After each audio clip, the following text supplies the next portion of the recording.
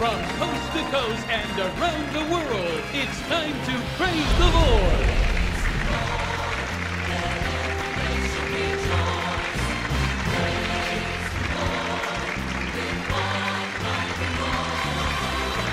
Praise the Lord covers the major Christian events in America and across the world, from the heart of Europe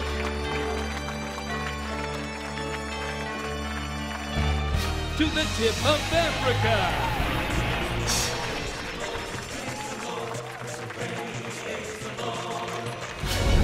From the centers of Asia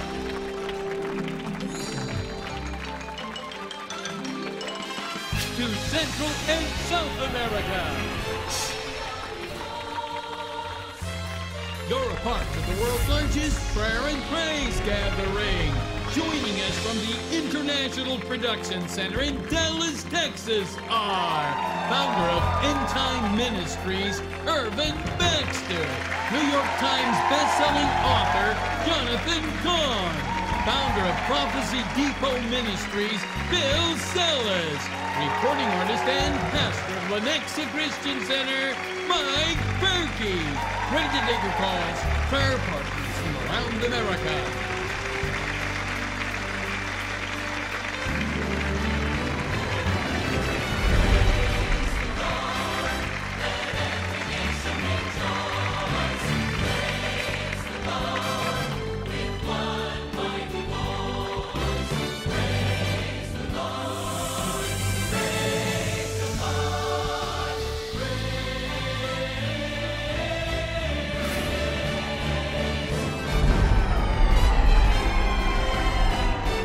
Now your hosts, Dr. Paul Crouch Sr. and Matt Crouch.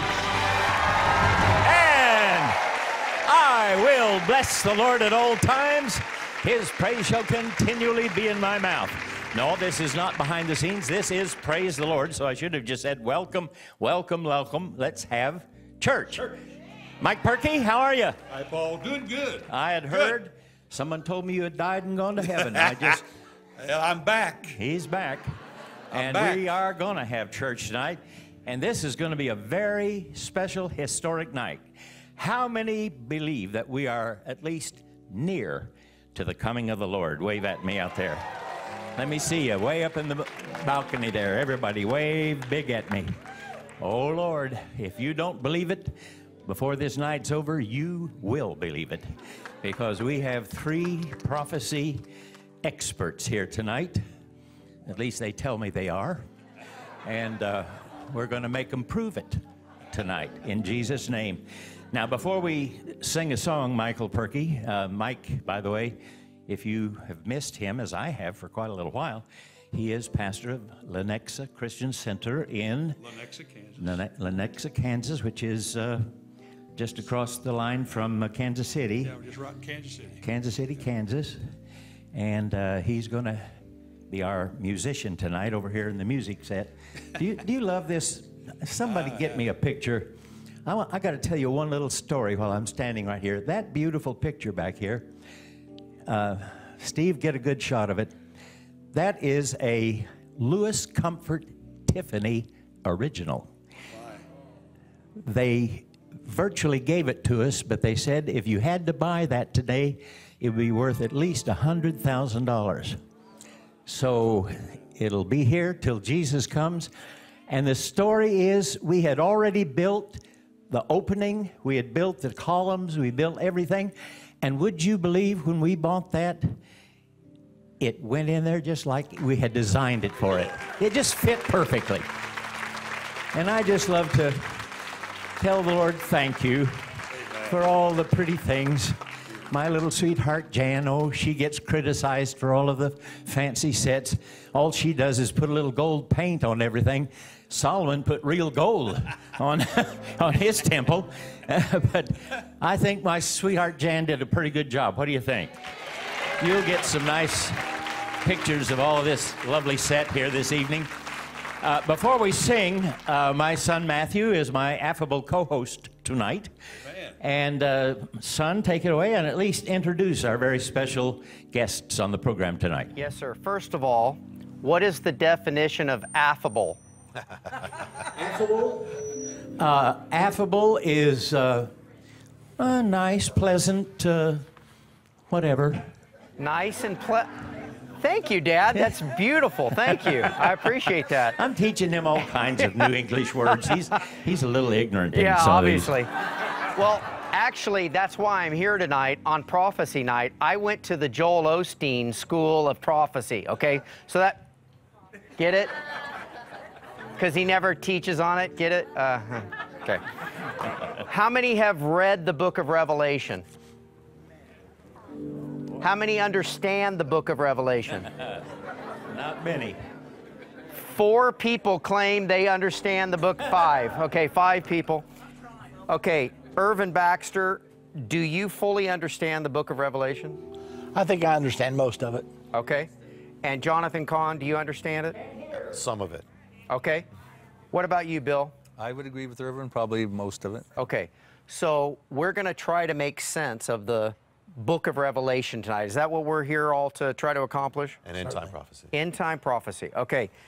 Irvin Baxter, you just started the Jerusalem Prophecy College, okay? What is that in 30 seconds or less?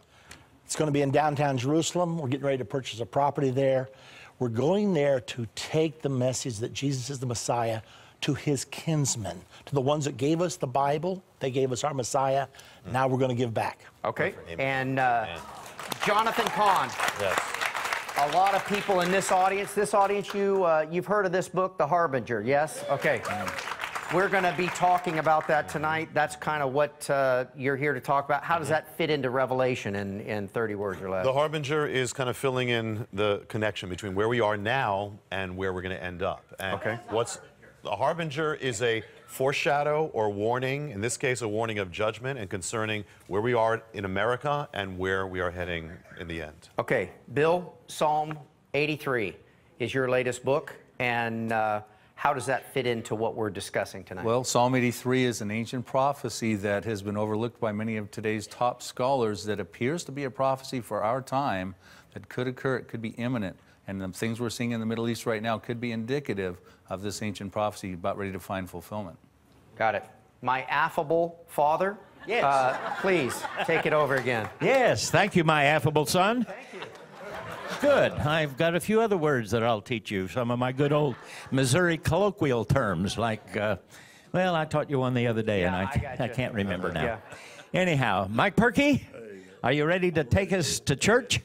He opened up a whole album a few years ago, and it just went nuts. Everybody loved it so much. And if you haven't heard it, well, get ready to sing and shout and praise the Lord, because it's simply what it says. Let's have church. Amen. Let's do it. Come on, Mike. Praise God. Help me, everybody. Come on. Clap your hands with me.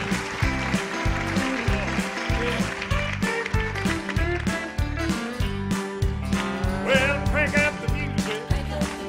Let's have church. Well, let's forget about ourselves and put Jesus first. Well, let's clap our hands and testify about his mighty works. Crank up the music. Oh, let's have church. Well, David said to clap our hands and shout with a loud voice. Every time we come to church, we gotta make a choice. We can sit there in our seat. We can act like we're asleep. Oh, we can stand and praise the King of Kings. Bring up the music. Let's have church. Well, let's forget about ourselves and put Jesus first. Well, let's clap our hands and testify about his mighty works. Bring up the music. Oh, let's have church. Well, in those old camp meeting days when I was just a child, well, the music would start playing and I'd have to get out in the aisle. I'd drink that living water, Lord, until it quenched my thirst. Crank up the music. Let's have church. Come on. Oh, crank up the music. Oh, let's have church. Well, let's forget about ourselves and put Jesus first. Well, let's clap our hands and testify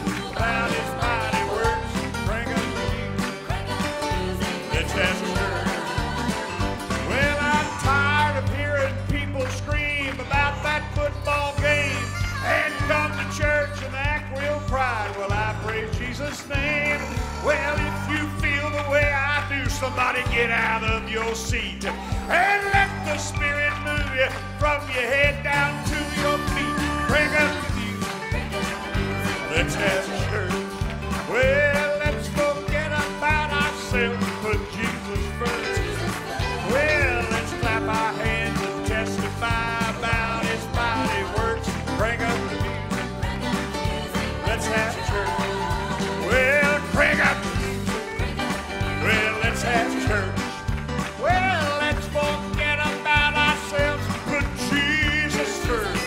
Well, let's clap our hands and testify about His mighty works. Bring up the music. Oh, let's have church. Come on now. Let's clap our hands and testify about His mighty works. Bring up the music. Let's have church. Yeah.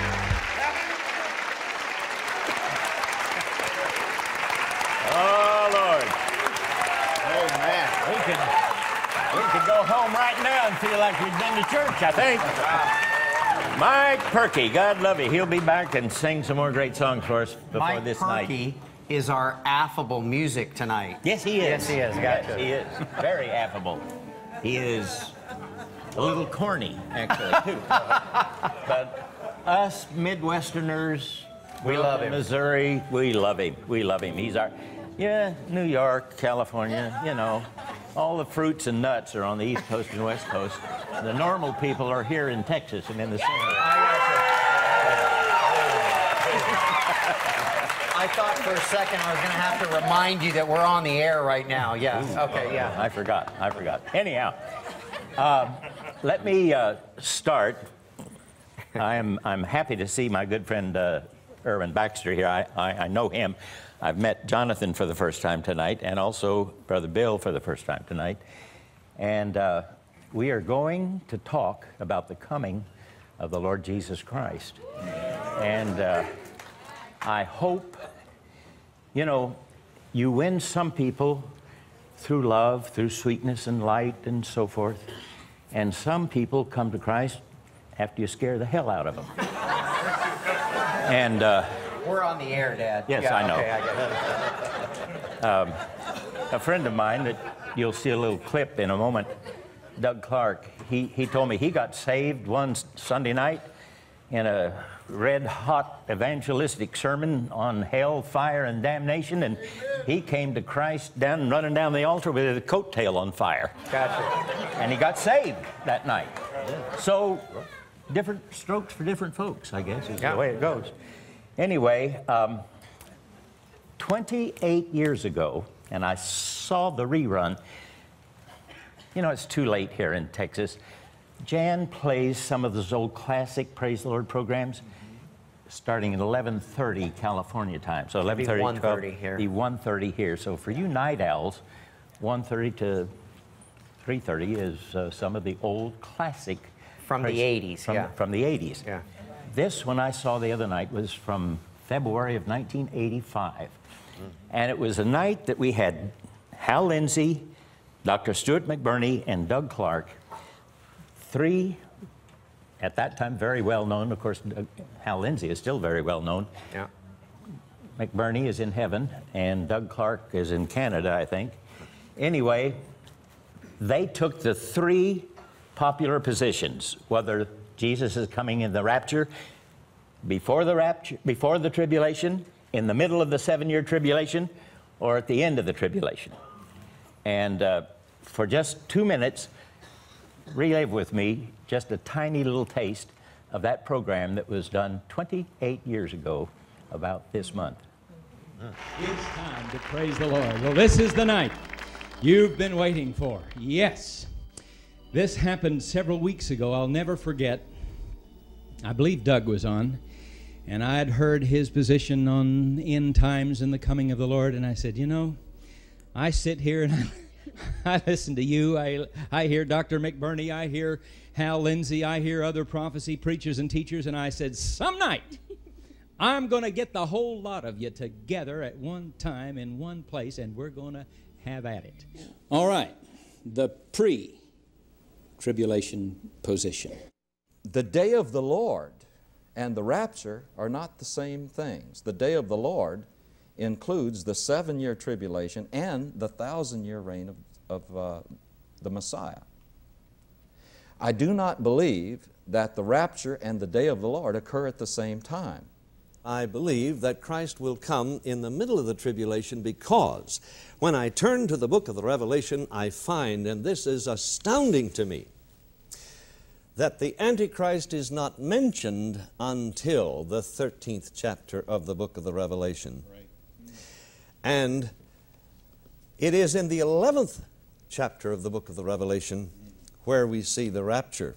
The post-trib position is, without attacking myself, that at that moment we're resurrected from the dead, we're translated and raptured from among the living, we've gone through the 7 years of the tribulation, we've gone to the Bema seat, we've just received our rewards, we're now at the marriage supper of the Lamb, Revelation chapter 19, and by the time 45 days is over, we've had a picnic in heaven, we've just come back, and now we're taking over the world, and we have the judgment of the living nations. God spoke to me 2 words, and I'll never forget them as long as I live. He simply said, be ready. Amen. Be ready. All right. That was just a little taste of our discussion of 28 years ago. And oddly enough, as I watched that whole program, everything they said was very much up to date. Nothing had transpired to gainsay anything that they had spoken about. So here we are from 1985 to the year 2013. Lord, I never thought if I knew I was going to live this long, I'd have took better care of myself. Yeah. Anyhow, let's start each one with just a little preamble to your Constitution. As to, Brother Baxter, why do you believe we are near to the coming of the Lord? Because all the prophecies that are supposed to happen just before His coming are taking place right now. Example, one world government. World Bank, World Health Organization, World Trade Organization, globalization, all of those things are indicating that we're watching world government formed right now. That's one reason. Also, there are 7 trumpets in the book of Revelation. I believe I can prove that 5 of those have already sounded, and we're on the brink of the 6th one right now. The 7th one is the coming of the Lord. So that's just a very short synopsis of why I believe we're near the coming of the Lord. Okay. I've got a couple of hard questions for you in just a little bit. Brother Cahn, Jonathan Cahn, you are a Jewish believer, I understand. Yes. You're not so much into the pre, mid, post, but brother, I have read much of your book, and I have seen your whole DVD on The Harbinger, and it nearly scared the hell out of me. And we laughed, but you may not be laughing after he gets done with us tonight. Jonathan, tell us, why are we near to the coming of the Lord? Because what the Bible says will happen in the end times is happening. I'm just being here, I'm a Jewish believer, that's one of the signs. So it says, yes. You know, Jesus said, you won't see me again until you say, Baruch haba b'Shem Adonai. So he said, blessed is he who comes in the name of the Lord. For that to happen, the Jewish people had to survive. They had to come back to Israel, because that's where he said it. Had to come back to Jerusalem, that's where he said it. And they had to come back to him. And it is happening. 1948, prophecy fulfilled. That's the key sign, Israel back in the world. 1967, Jerusalem, key sign. He's got to come back to Jerusalem. Right. And then the other key, and the other thing is the Jewish people have to come back to him. That is beginning. More Jewish people are coming back to Messiah as the Jewish Messiah now than any time since the book of Acts. So it is happening. We are in the neighborhood. We're here, and we're a sign of that. Amen. Tell Jonathan about our new studio coming together in the city of Jerusalem, and why we need to get him at that studio and do some programs. Why do I have to tell you? You just told him. You were just kind of looking at me when you said it. So, Jonathan, you need to come do programming at our new studio. Okay. No, but you know what? You know what's so beautiful about that studio, and it is in the city, right in Jerusalem. You can see in your immediate foreground Mount Zion. Yes. Mount Moriah, and the Mount of Olives, okay? It's kind of the view that Fox News would have wanted if they built a studio in Jerusalem, okay? Exactly. Right over your shoulder, you can put the gold dome of Mount Moriah and the Mount of Olives, and it's just beautiful, okay? So we invite you at any time. But one significant thing is that in 1948, when Jerusalem was divided, east and west, Moshe Dayan, And it became a nation. well, and Jerusalem was divided, yes? Okay. Moshe Dayan, the one-eyed general, correct? He drew a line through east to separate east and west Jerusalem. Yes? So far, I'm right, right? Sounds right. Yep. Irvin, am I right so far? No, that is 1948? Yes. Okay. Yes. right. So, I even know that. okay. When he drew the line on the map to define east to west Jerusalem, the pin line went right down through our property line.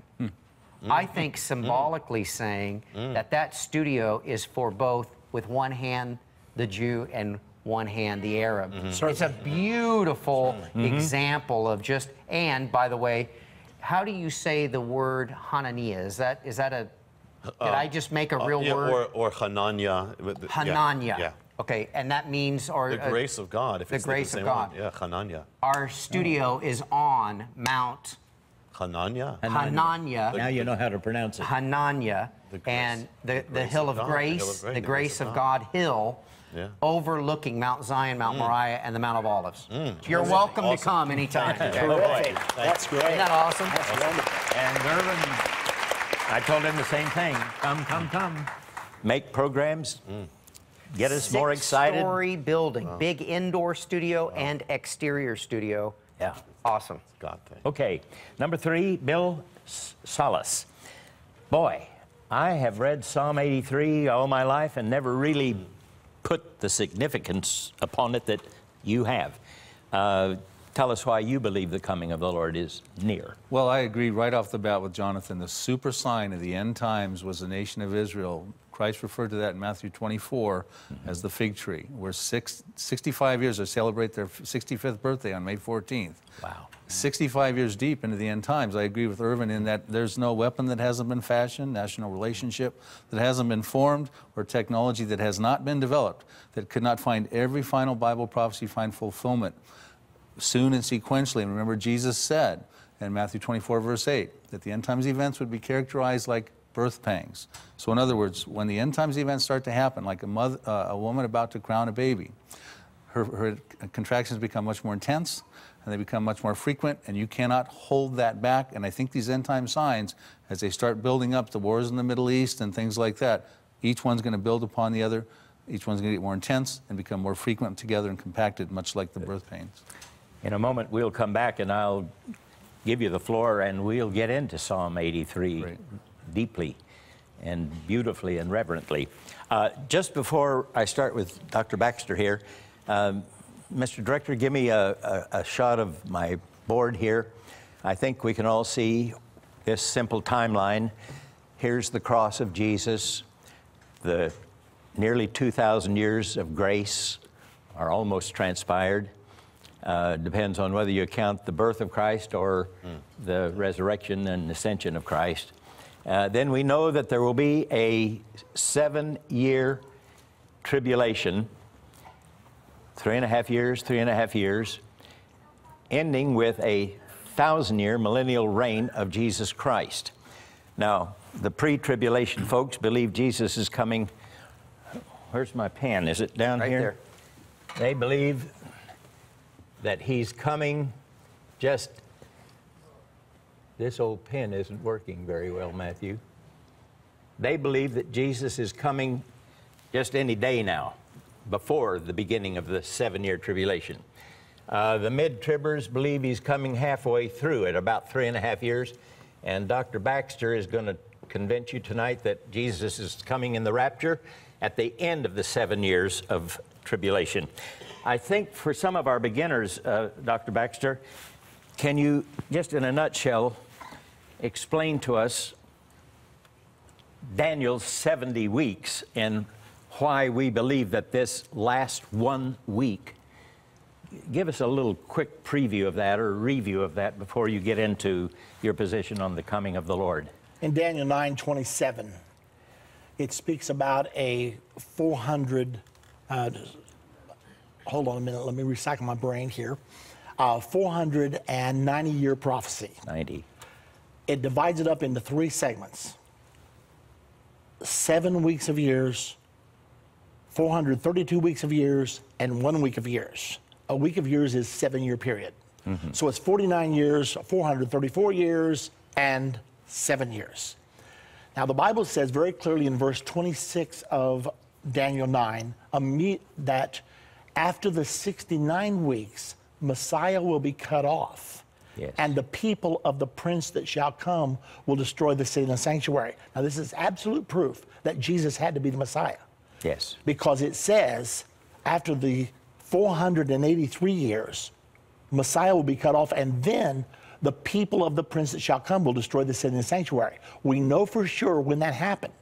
That happened in 70 AD when the Roman armies under Titus destroyed Jerusalem. Yes. So the Messiah has to come first, then be cut off, then Jerusalem destroyed. Now we know there's a gap between the 69th and the 70th because we know Jesus was crucified somewhere between 30 and 37 AD. But yet Rome was not destroyed until 70 AD. So we've got at least a 30-year gap before the final 7 years begins. Okay. The truth of the matter is we've got a 2,000-year gap.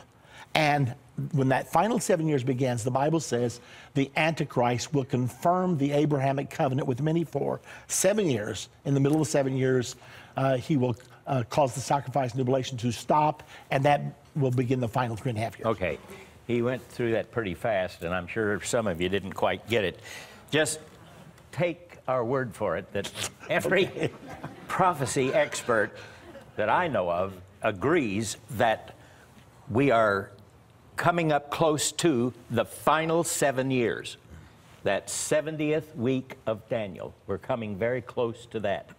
And as I said, we'll know when that begins because when some political leader signs a 7-year treaty to protect Israel and to secure Israel, that will be, I think, the trigger, isn't it, when the 7 years begins? Absolutely. Now, the pre-tribbers say, we'll be gone, we won't see that, we won't know that. The mid-tribbers say, oh yeah, we'll see that. We'll even live through the first 3.5 years of approximately of that 7 years because the Jews have to rebuild their temple in that period of time. Because in the middle, we know what happens, the abomination that make us desolate. The Antichrist is going to come into the rebuilt temple, proclaim himself to be God, and he will fulfill, I think, in the, what we call the tunnel period between the last book of the Bible and Matthew, the first book, that 400-year period, we call that the tunnel period. The silent years. Yeah, and that was when the Maccabees. The whole story of Hanukkah is in the middle of the Old and New Testament. Right, Yes. right. And that's a foreshadow of all that you're saying. Right, and in that period, remember the king of Syria came and slaughtered a pig on the holy altar of the temple, which was called the abomination of desolation, because to a Jew, a pig is an evil, filthy animal, and to think of killing it on the holy altar where only a lamb should have been offered was an absolute abomination. Yeah. And that was a precursor of what the what's his name? The Antichrist will do in the middle of this 7-year period, and will finally reveal who he is to the world. Yeah. Now, okay, with that understood, then at the end of that 7 years, that's when the devil gets cast into the bottomless pit. Oh, I love that scripture in the book of Revelation. I've told the Lord, if he needs my help, I'll be there and I'll give him an extra kick as he goes. Because that old boy has bothered me. How about you? And I'm mad at him. And I do him dirt as often as I can. Then comes the 1,000-year reign of Jesus, the millennial reign from the throne of his ancestor David on what? Will it be on Mount Hananiah? I hope so. No, it'll be on the Temple Mount. On the won't Temple it? Mount. He might broadcast from the other mount, but he'll reign from the Temple Mount. We'll get pictures of him You'll get from good our pictures. studio. Yes. Okay, Dr. Baxter, End Times Prophecy. Oh boy, I have watched all of your DVDs, and so I know pretty well how you stand in this area of prophecy. But go ahead, tell us, give us your reasons why you believe the coming of Jesus is near, but also why you believe the church is going to actually have to live and go through the whole 7 years of tribulation before Jesus comes in the rapture to get us. What I don't understand about you guys, if Jesus is coming in the rapture at the end of the 7 years, then we turn right around and go right back up to heaven, don't we? I don't. Please explain that to me. You've done quite a good job of teaching prophecy already. First of all, let's see if I can position myself here. Many people do teach Stand back as far as possible and just use your arm out there. Many people do teach a 7-year tribulation, but it's surprising there's not one scripture in the Bible that teaches a 7-year tribulation. Really? Not one. There are 5 scriptures in the Bible that teach a 3.5 year tribulation. And Jesus taught the tribulation begins here. He said, when you see the abomination of desolation, then if you live in Judea, you must flee, because then will be great tribulation.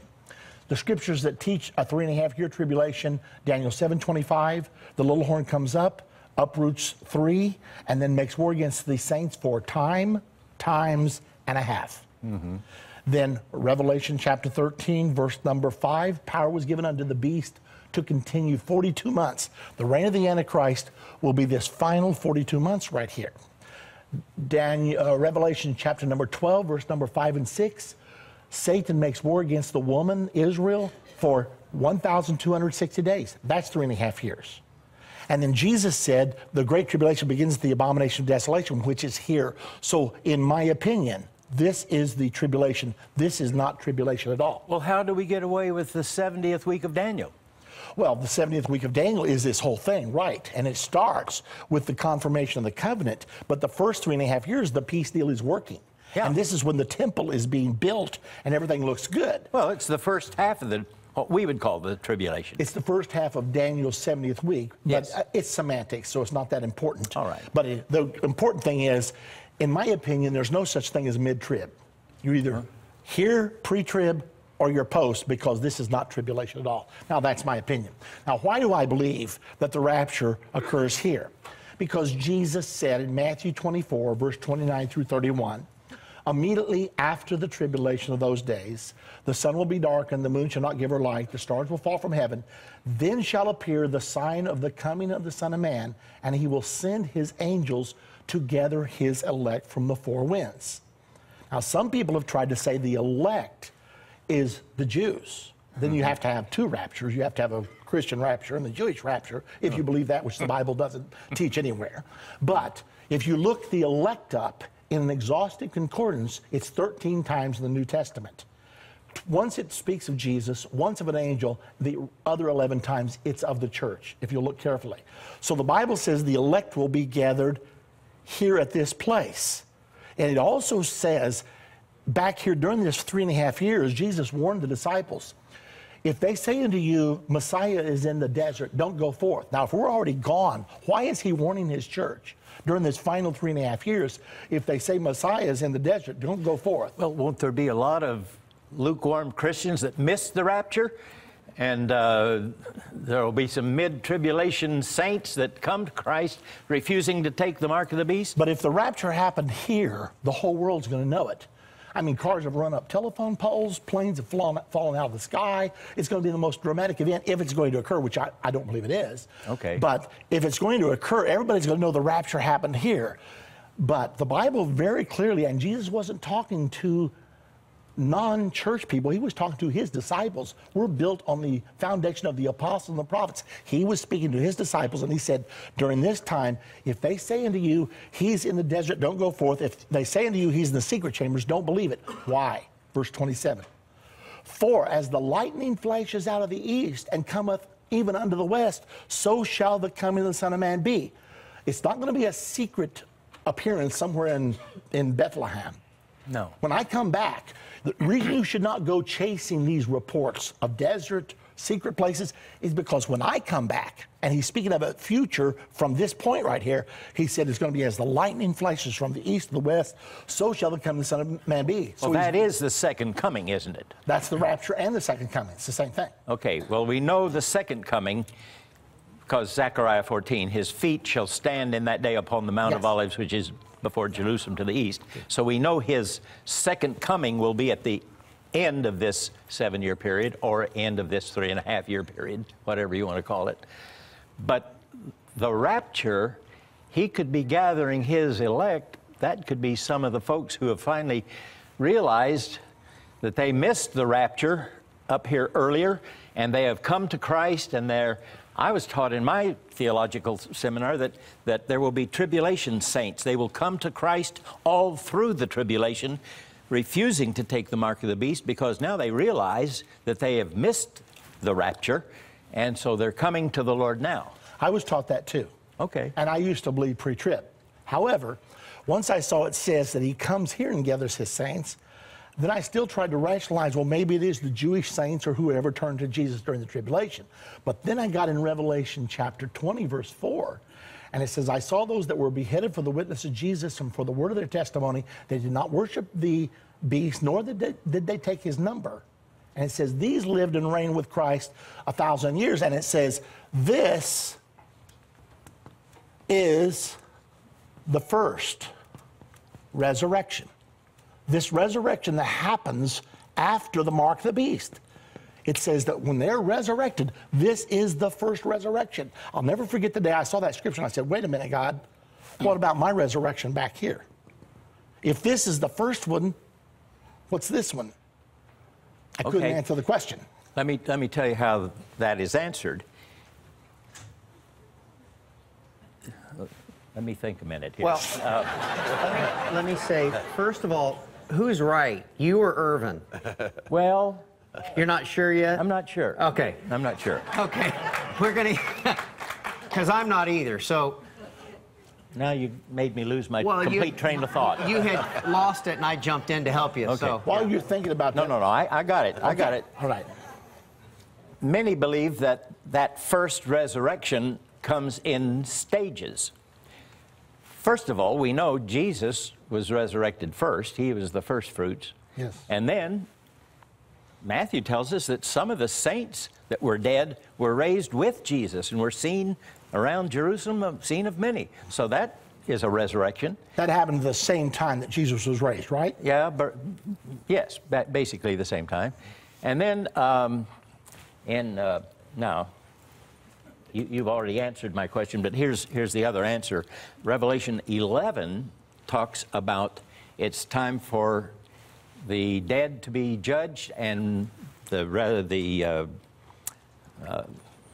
something to be given to the saints. Rewards to be given to the prophets, the saints. Rewards to the prophets, the saints, and to everybody. And Dr. McBurney, of course, believed that that was the actual resurrection, the first resurrection of the saints in the middle of the tribulation, and that was the first rapture. And then that, because he just said there's no possible way that the church is going to have to go through that last 3.5 years of the most horrible, hideous time on earth. The church is just going to be beat up, knocked down, and dragged out, and in a mess when Jesus comes for us. Well, it can't be much worse than what the early apostles went through. 11 out of 12 of them died a martyr's death. All right. However, let me just see if I can give you the short version if I can. There are 4 specific accounts of the second coming in the book of Revelation. The first one is Revelation 6. Now, when you say the second coming, you mean when Jesus' feet literally touch down on earth? Yes, when he comes back, the Bible says we're going to be caught up to meet him in the air, have the marriage supper in the sky. What's the longest supper you've ever been to? A few hours. Yeah, okay. Have the marriage supper in the sky, then we will come with him to the Mount of Olives. He'll put his feet there on the Mount of Olives. The Jews will rush out to meet him. They will convert to Jesus. We'll go forth and destroy the Antichrist and the false prophet, and we'll crown Jesus King of Kings and Lord of Lords. That's the way I believe it's going to happen. Let me give you 4 specific accounts of that in the book of Revelation. Good. The first one is chapter 6. The heavens depart like, when the 6th seal is opened, the heavens depart like a scroll. The rich men of the earth cry out and say, fall on us, hide us from the face of him that sits on the throne, for the wrath of the Lamb is come. That's in chapter 6. You get to chapter 11, the scripture you quoted, verse 15, the last trumpet sounds, like Paul said, the last trump will be changed. The last trumpet sounds, and the Bible says the kingdoms of this world become the kingdoms of our Lord and his Christ. That happens here. Jesus takes over here. That's chapter 11, verse 15. The kingdoms of this world become the kingdoms of our Lord and his Christ. And then it goes on to say, and the time came that the prophets should be given their rewards and all those things. Because it's the establishment of the kingdom, we now move into the rulership of Jesus Christ and his church. That's chapter 11. We see another rapture in chapter 14. 2 harvests. There's an angel sitting on the cloud. He thrust in his sickle to reap, and the harvest of the earth is reaped. Immediately thereafter, another angel having a sharp sickle was also commanded to reap the vine of the earth. He casted his sickle, he reaps the vine of the earth and casts it into the great winepress. And blood came out of the winepress by the space of 1,600 furlongs. These are the 2 simultaneous reapings. It's the harvest of the wheat and the harvest of the tares. Matthew 13, harvest of the wheat, harvest of the tares. At the same time, Jesus taught. That's the same thing in Revelation chapter number 14. So the rapture happens there. Now go over to chapter number, am I skipping one? I've got chapter 6, chapter 11, chapter 14, chapter 19. Now, if the book of Revelation is in chronological order, we got a huge problem because the marriage of the Lamb hasn't happened in chapter 19. It says, come hither, I will show thee the bride, the Lamb's wife, for the marriage of the Lamb is come. And the bride has made herself ready. Next thing you see, here he comes on his white horse. And as he comes down, his name is written, the Word of God. Yes. And he goes down to fight the battle of Armageddon. And the voice goes out saying, gather the birds of the air, the beasts of the field, to the great supper of our God. And he takes the Antichrist, the false prophet, casts them in the lake of fire, and then move on to verse 20, and we get to throw the devil into the bottomless pit. Yes. So 4 accounts of the rapture. Chapter number 6, chapter number 11, chapter number 14, chapter number 19. Okay, are y'all taking notes on this? Let me ask you, while you're standing, let me ask you, the one problem that I and many have, if the rapture is at the end of this 7 or 3.5 year period, you just said the marriage supper of the Lamb, and also where does the bema, the judgment seat of Christ, occur? The Bible says if you sin your sins before you to the judgment, some men's sins go before them to the judgment. The judgment seat of Christ is when you give the rewards to the prophets. Yes. This is not a judgment of saved or lost. No, I understand that. It's a judgment of rewards, which you just quoted. But when is it? Okay, it happens here at the marriage supper. At the marriage supper is where the rewards. Thousands of people that'll be given rewards. Is that going to happen in just a few hours? Yes, because we're all immortal. We're not going to have to be trained. We're going to know instinctively, because the Bible says, now we know in part, then we shall know as he is, we will know as we are known. Yes. We will immediately be engrafted in the mind of God. We'll know everything God knows. God will know everything. He knows everything we know now. So it's not instantly. It's instantly. That's correct. Okay, well, that answers that. Okay. Okay. Brother Pre-Trib, we'll give you the floor in just a moment. All I know is be ready.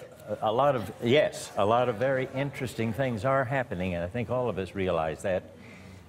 Even, so many signs, like one of the great signs we talked about 28 years ago was the coming great falling away, or the apostasy, as the Bible speaks of. Oh, Jesus. You know, I never dreamed that I would live to see a Buddhist in the Senate of the United States and a Hindu in the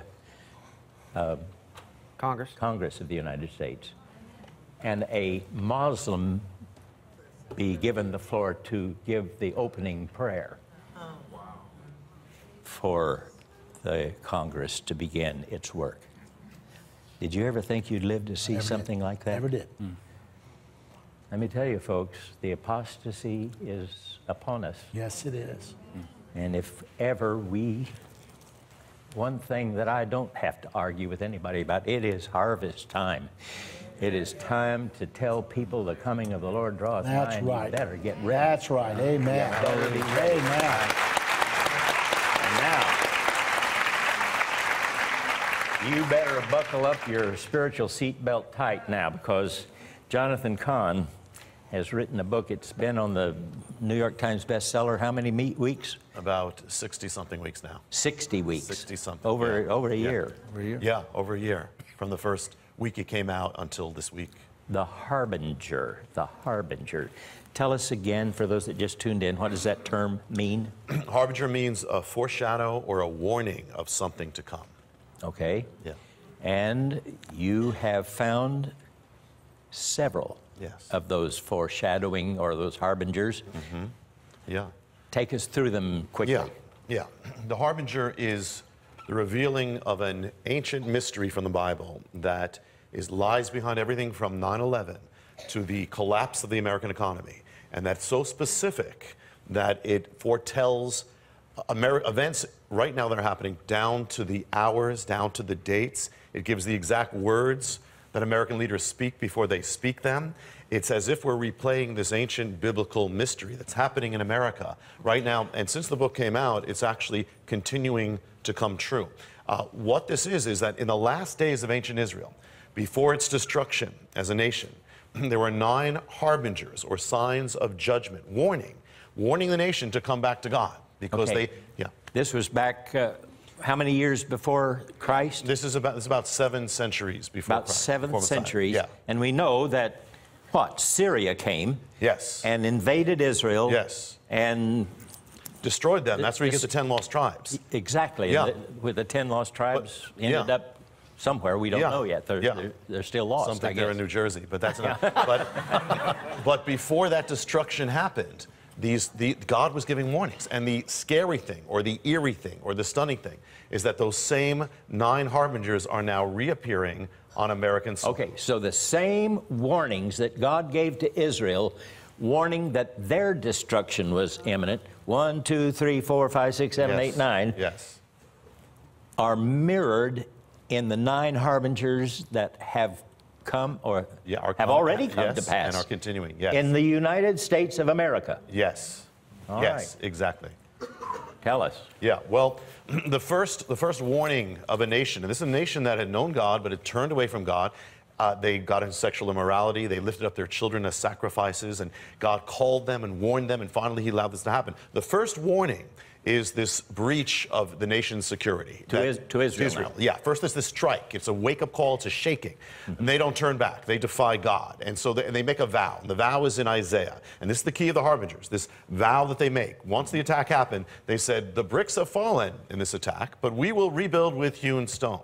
The sycamores have been cut down in this attack, but we will plant cedars in their place. What they're saying is, God, you're not going to humble us. We're not going to come back. We're going to come back against you, and we're going to come back stronger as a nation against you. And this is going to seal their destruction. We can do it without you, God. Exactly, exactly. And so what happened is, so now we have America. America is a nation that had known God, has been founded on His word like Israel was, and has been blessed as Israel was. But now America is the nation that's driving God out of its life. America is the nation that's lifting up its children. America is the nation that is promoting sexual immorality and calling good evil and evil good. And no nation can be so blessed as we've been blessed and then have the blessing continue. So the first sign, the first strike is always, the first warning is this strike, this hedge of protection is lifted up, temporary, it is limited, it happens once, it's to shake up the nation, and it happens on September 11th, 2001. It was a wake-up call. People were flocking to churches. We thought there was going to be revival. You know, it looked like there could have been revival, but there wasn't, because without repentance, there is no revival. And there was no repentance. God help us. And So now the eerie thing is the same 9 harbingers begin to appear in America. And I'll just touch on some of them, just a quick touch on them. First of all, one of the things that happens is that it says in Isaiah, it says, the bricks have fallen, but we will rebuild with hewn stone. The word in Hebrew is gazit stone. It means a massive rectangular block of stone they got from Mountain Rock, and it's their sign of defiance. We're coming back stronger. We're going to build just where the bricks fell. We're going to take this stone. We're going to build stronger than ever, higher than ever. Well, after 9/11, the people of New York go up to the mountains of New York. They quarry out a massive rectangular block of stone. It's a biblical gazit stone. They bring it back. According to the mystery, it's got to go back to the ground of destruction. They bring it to ground zero. They lower it on the pavement. They have a ceremony around the stone. They have leaders of New York and New Jersey vowing vows of defiance over the stone, even using the words that are quoted in the commentaries about Isaiah 9:10. And they do it, and it's like, Paul, it's like they're replaying this mystery. Nobody's knowing what they're doing. It's manifesting. The next thing, write down Isaiah. It says the sycamores have been struck down. So according to the mystery, and this in the harbinger, this is the sixth sign, and that is that the sign of the sycamore being struck down. When the Assyrians came in, they struck down the trees, the sycamore. A biblical sign of national uprooting, warning. It happens in the Bible a few times. So for this sign to happen, somehow the sign of the sycamore would have to appear in New York City. Well, you wouldn't expect that there, but here's something eerie happens. In the last moments of 9/11, the last tower comes down. It sends forth a shockwave, sends forth a beam into the air, strikes an object. The object happens to be a tree. The tree is the sycamore. The sycamore in New York City, right at the corner of ground zero, the sycamore has fallen, the sign of national judgment. The people of New York take the sycamore, they put it on display, call it the sycamore of ground zero, have no idea what they're dealing with. The next sign in the harbinger, the seventh one, is the sign of the Erez tree. Write down Isaiah. It says, right down the line, it says, the sycamores have fallen, we will plant cedars in their place. Sign of defiance. Lord, this is, you try to humble us, we're going to take another tree, put it right where the sycamore fell, and we're going to take a different tree, a stronger one. Cedar, it says in English. In Hebrew, it's erez, meaning cedar or a spruce, a pine, strong, green, evergreen tree. Well, here's what happens. And this is now 3 years after 9/11, or 2 years. A tree appears in the sky at the corner of ground zero. It's being lowered by crane to go into the exact spot of earth where the sycamore stood. I saw the picture. They're performing the exact ancient act at ground zero. And that tree, they call it the tree of hope. They have a ceremony around the tree. They speak of how we're not going to be conquered. And the tree that they put down, it's not a sycamore. It's a biblical Erez tree, the same tree of Isaiah 9:10, the tree of judgment. They have no idea what they're doing. They're reenacting the thing. And it gets even more eerie because the next harbinger is the vow itself, that the leaders of ancient Israel actually vowed this vow of defiance, and it sealed the destruction of their nation. They would have done it in the capital city, a vow of we'll rebuild, and it has to do with this attack. That's the response. 3 years after 9/11, an American leader, and let me just say, for this to come true, an American leader would have to pronounce judgment on America. Now, what American leader in their right mind is going to do that? But 3 years after 9/11, a famous American leader, John Edwards, senator, gets up in Washington, D.C., and it's on the anniversary of 9/11. He's going to speak about the attack, and it's a congressional caucus, and he gets up, and out of his mouth comes the ancient pronouncement of judgment on America. He says, the bricks have fallen, but we will rebuild. He used the very scripture. The exact words that were spoken in the destruction of Israel. He speaks it out of 30,000 verses in the Bible. He has no idea what he's doing, and he continues to speak. He says, he makes the whole speech, Isaiah 9:10. He says, we're going to put up the cedars. We're going to put up where the sycamore fell. He has no idea it's actually happening. And, Paul, on the very day after 9/11, we didn't know this because we were so traumatized by it, the American government got up on Capitol Hill to give the response to 9/11. The Congress, Senate, they're up on Capitol Hill. They appoint one man to give the response. He is the head of the Senate. He is the Senate Majority Leader, which represents the nation. It's Tom Daschle. He gets up on the floor of the Senate, and he gives America's response. And as he reaches the crescendo of his speech, out of his mouth, he says, there is a passage from Isaiah that speaks to all of us now. And out of his mouth, he begins, the bricks have fallen, but we will rebuild. The exact words of judgment, pronouncing judgment on America without realizing what he's doing. And he's doing it. He thinks it's a good verse. He's saying the word. He's making Israel's ancient vow of judgment. Now it's America's. It's actually, if you look at the annals of Congress, you'll see this is our response was Isaiah 9:10 exactly. And he's speaking. People say, how can you speak like he's speaking prophetically? How can you do this when, if you're not a prophet? Well, Caiaphas did the same thing. He spoke prophetically quickly without realizing. It says because of his office. Dashel represents the nation. And he speaks of the tree that's going to be struck down. He doesn't realize they're actually finding that tree that day. He speaks of the stone that's going to go up, and he doesn't realize that stone is actually going to happen 3 years later. It's going to happen there. He speaks of all the harbingers that day. And he actually says, this is what we will do. He's saying America will follow the path of ancient Israel, which is destruction. Isaiah 9:10. And what it's going to do, it's prophetic, and that is that it's actually going to set the course. And so there wasn't revival when 9/11 happened. Instead, America has grown farther from God, much farther from God. I know. And so, and it's going to set the stage, we can talk about it later, but it'll set the stage for the second shaking of America, which is going to be just as much filled with incredible, precise mysteries. The collapse of the American economy is going to happen exactly as here ordained. We'll take us quickly to one of those next harbingers when the stock market literally crashed. Yes. On 08. Well, yeah, in 08. Yeah. Okay. Here's the thing with this. This is kind of mind-boggling. I mean, and that is, it's called the mystery of the Shemitah. And in the Bible, there's something that, every 7 days they had a Sabbath. Every 7 years they had a Sabbath year.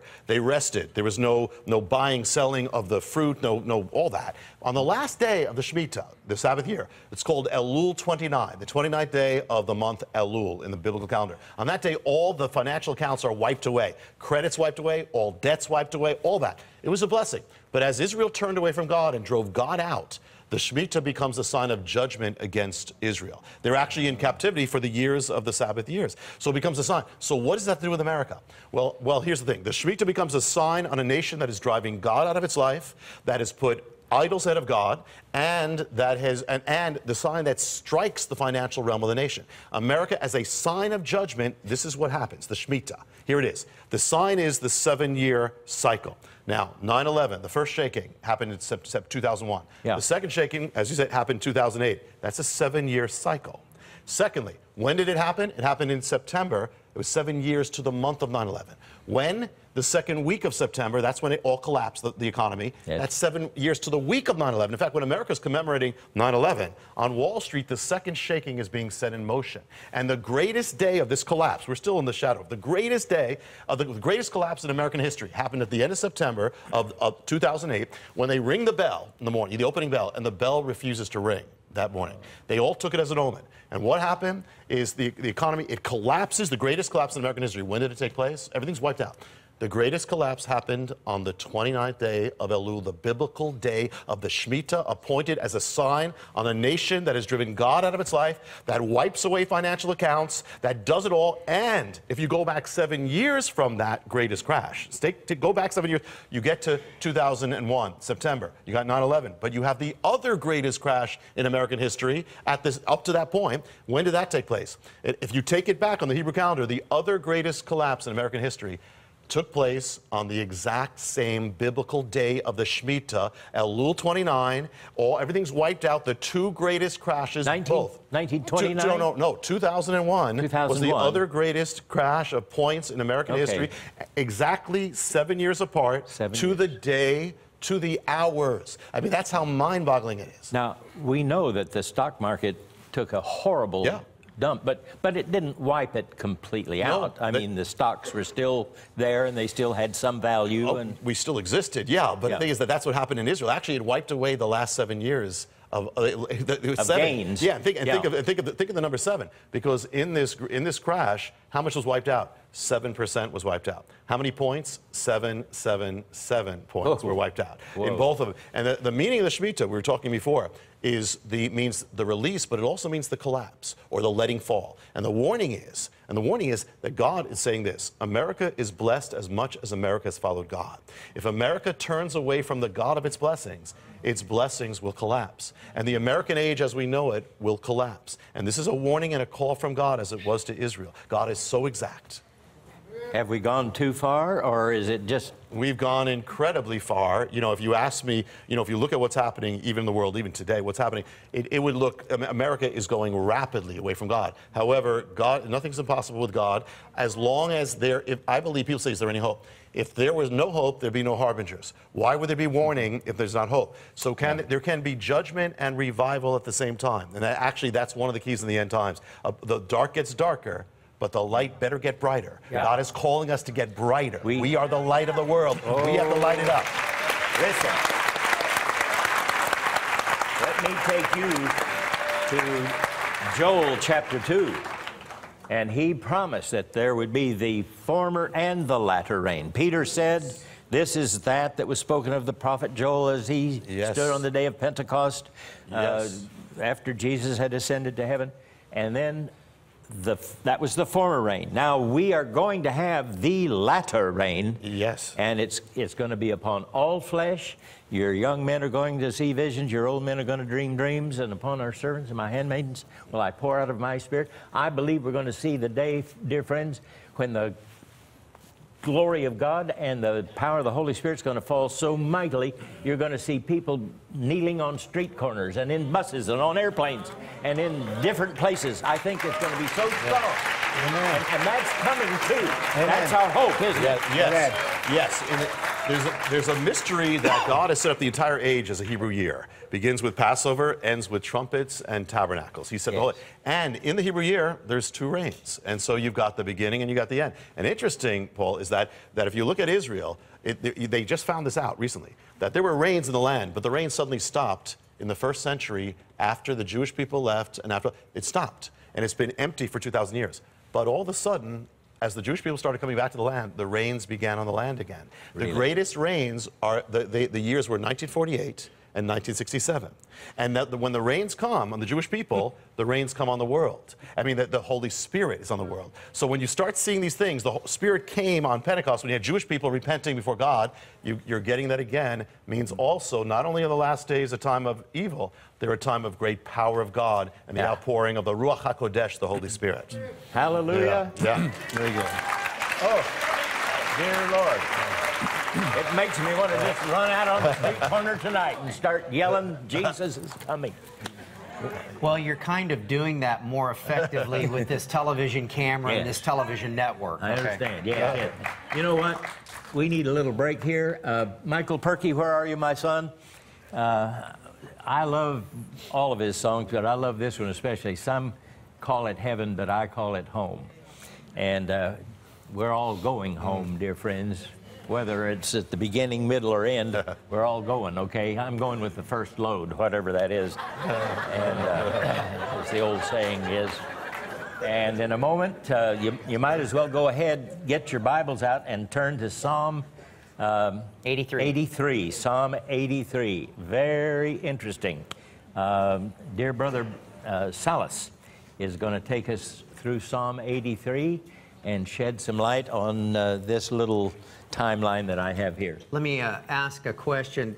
Mike, turn your mic on there, Mike Perky, and you're a pastor, you love this stuff. Look at the camera, don't look at us. You're standing in the dark now, there you go. And so where do you stand on pre, mid, post? Where you teach this stuff too. Look into the camera and tell us.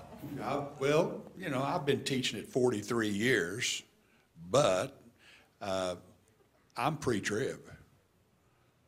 I've always preached and taught pre-trib. In a second or two, why? Because, Why pre-trib? well, because I believe that only he who will let until he be taken out of the way. I mean, you don't want me to get into all that, do you? I mean, well, no. Take your liberty, brother. Come on now. What's going on? Say something. well, I've never ever heard a message in tongues anointed that was interpreted that ever said, get ready for the tribulation. Well, interesting. It's always get ready for the coming of Christ. And I believe we're just going to be, I believe we're going to be taken out. And if I'm right, then I'm in good company, because Oral Roberts was that way, Brother Hagin was that way, Brother Shambach was that way, all the Assemblies of God's that way, all the Church of God's that way, all the Church of God in Christ are pre-trib, so it's pretty good company. Yeah, okay. So what you're saying is that you're disagreeing with Brother Baxter, is what you're saying right now? Yeah. Okay, I got you. I just wanted to be clear. I mean, I love him, but bless his heart, he's wrong. Now let's sing. Amen. And he's probably saying, hey, Well, Mike, just sing. He's probably okay? saying that old big fat white boy doesn't know what he's talking about. But I'll stay with my stand, and I'm right. And you sing better, right? Yes. Amen. And in the name of Jesus, I'm right. Okay. Here we go. In just a minute, Bill Salas is going to give us maybe some scriptural reasons for why he believes Yeah, gotcha. Love you. in the pre-tribulation rapture. And we'll give you the floor in just a moment. great, Paul. But right now, let's bury the hatchet and sing.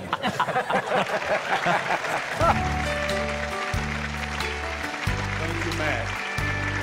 I love you with all my heart. I'm going to get you. Somewhere beyond the grave, there is a land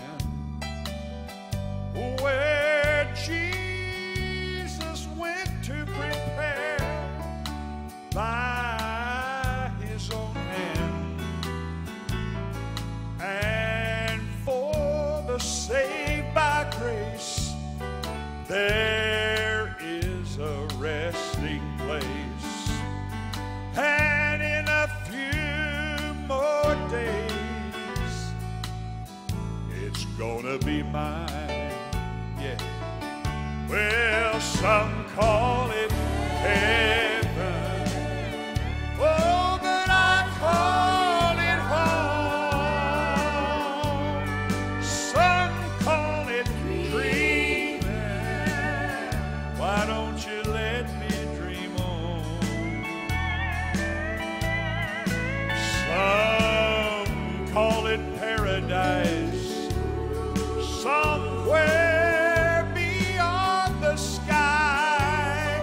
Some call it heaven. I call it home. Yeah.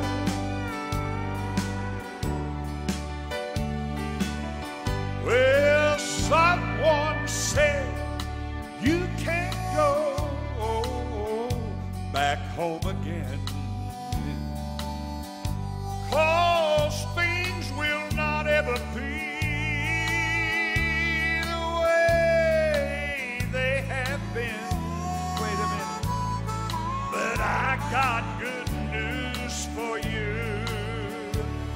When heaven comes into view, in just a few more days, it's gonna be mine. Some call it heaven, but I call it home. Some call it dreaming, yeah. Why don't you let me dream on? Some call it paradise, somewhere beyond the sky. Well, some call it heaven, but I call it home. Some call it paradise, somewhere beyond the sky. Oh, but I call it heaven. I call it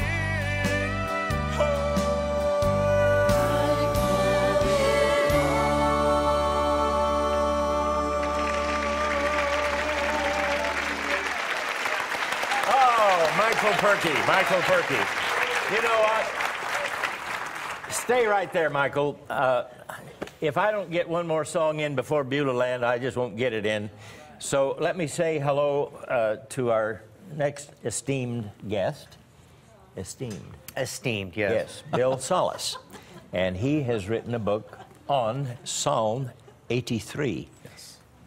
You're like me, I'm sure you've read that psalm many, many times, and I have never, ever put that into end-time prophecy and the coming of the Lord and his dealing with the people of Israel and so forth. So Before we get into that heavily, though, Bill, there won't be time to do very much, but tell us in a nutshell or two why you are a pre-tribulation rapturist. You believe the rapture of the Church of Jesus, as described by Paul in 1 Thessalonians 4. 4 verses 15 through 18, 1 Corinthians 15. Behold, I show you a mystery. We shall not all right. sleep, but we shall be changed in a moment, in the twinkling of an eye. Yeah. So forth. The catching away of the church. Okay, Bill, tell us, why do you believe the coming of Christ for his church and the catching up of his church into the clouds, meeting the Lord in the air, happens before the last 7 years? Well, first of all, I do believe there is a 7-year tribulation, as you've got up there, divided into the 2 increments, 3.5 years each. Right. I'm so pre-trib, I don't buy post toasties, and I don't have my wife, Tony, of 39 years, buy green bananas. That's all. But there's many reasons I believe this. Scripturally, we're not appointed to the wrath that is poured out on the Christ-rejecting humanity during that period of time. For instance, Romans 5, verse 9 says that through Christ we're saved from wrath. 1 Thessalonians 1:10 says he delivers us from wrath. 1 Thessalonians 5:9 says we're not appointed to wrath. The book of Revelation, chapter 3, verse 10, speaking to the church of Philadelphia, calling the tribulation the hour of trial, that we are kept from the hour of trial. Okay? We're in the age of grace, as you've got up there on the first part of the calendar. Right. The bride of Christ is saved by grace through faith. It's a gift of God, not of works, lest anyone should boast. That's Ephesians 2:8. There's nothing that the bride of Christ, represented by the church here, has to do to earn the merit to be adorned to be Christ's bride. Okay, so we basically, I don't believe that Christ is going to want to get us after we're all battered and bruised through the worst 7 years of the earth's history and come get his bride at that point. We're not appointed to that period of time. Other reasons, for instance, the Jewish wedding model. Jonathan's very familiar with this one. Classic example, I believe, of the rapture, in that what the ancient Jewish wedding would be was that the groom would pay the betrothal, he'd pay a moher, a price for his bride. Then there'd be a period of separation where he would go back to prepare a place for them on his father's land. Meanwhile, the bride was preparing her trousseau, her gown. She didn't know when he would come back, which we're told in Revelation 19, the righteous acts of the saints is the wedding gown, per se, in this symbolism. He goes in John 14:1, and he says, I go to my Father's house, there's many mansions, I prepare a place for you. If it were not so, I would not tell you. I go, I prepare a place, and I will come and get you. So he's gone in preparation, like in the Jewish wedding model, right? The bride doesn't know when he's coming. We're to be watchful. He comes at an hour she doesn't expect. He comes with his best man and friends, and they make a noise and a shout to announce they're coming. And she comes out to meet him. He doesn't usually go to the premises, comes out to meet him, okay? Christ comes in the clouds so that we meet him in the air, we're told in 1 Thessalonians. And by the way, we're told to comfort one another with these words in 1 Thessalonians 4:18. And I don't think I could comfort my brothers and sisters if I had to tell them, you're going to go through the tribulation first. The Greek word is parakaleo, and it means to encourage. Okay? So then the wedding model goes further. He gets his bride, and they go in for the consummation. They go in to be alone for 7 days, perhaps representative of the 7 years of tribulation, where they are then consummating their marriage and that sort of thing. There's so many other reasons I could give you. Revelation chapters 2 and 3, the 7 letters to the 7 churches, I believe that represents a church on earth. They have multiple applications. One of them is it was a prophetic outline of the church age. Revelation 4 and 5, you see the church pictured in heaven. John said in Revelation 4, come up here, come up here. So I write about them in my book, Revelation Road. You showed them on there. I write all the different reasons that the pre-trib rapture makes the most sense. So that's why I believe that in a nutshell. Good. You're taking notes, some of you are, I see. Yes, my son. Your affable host wants to say, co-host wants to say, if we get to vote, I take Bill's version, okay? I vote for his version, not his version, okay? Right. Do you want to go through the tribulation, or you want to just disappear? You want to go? Who wants to go at pre-trib? Yes. Okay. Do the rest of you want to go? Yeah. Okay. There's one little point that actually kind of helps Irvin here. If we're not going through the tribulation, why are we warned not to take the mark of the beast all through this period of time? Well, that warning is for the people alive at the time that the mark of the beast that missed the rapture to them, right? Yeah, that missed the rapture. It's a warning to them not to take it because they will lose their eternal salvation. I understand. That is a point, though, that the post-tribbers use as to the warning. Luke 21:36, Jesus says, "Watch therefore and pray always that you could be counted worthy to escape all these things that are going to come to pass to be with the Son of Man." The only way you can escape the things that are going to come, the tribulation and things like that, is to not be on this earth because it's going to affect the whole world. Yeah. So I think that we need to be watchful and prayerful of the signs of the times. We need to be watchful and prayerful of our families. Are they walking the walk? Are we walking the walk for them so they can see Christ in us? Those types of things. As the Lord spoke to me, He just said, be ready. We can all go to bed on that one, can't we? Michael, have you got one more song before we get into the last part with Psalm 83? What are you going to sing? Oh, that going home look. How many are in favor and ready to go tonight even? Anytime. Sing it, Michael.